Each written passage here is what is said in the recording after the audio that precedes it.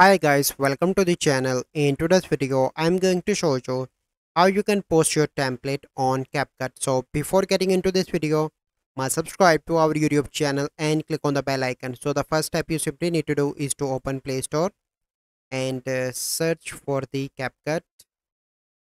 Click on that and click on open. So once you open Capcut, so let me show you.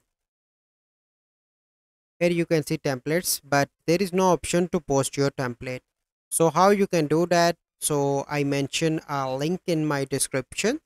So you simply need to watch that video. So how to be a CapCut creator. Once you are the CapCut creator, you have an option to post your template on CapCut. So this is the process. I hope you find this video helpful. If you find this video helpful, must like this video, subscribe to our YouTube channel for future videos. We'll see you in the next video. Thank you. Have a good day.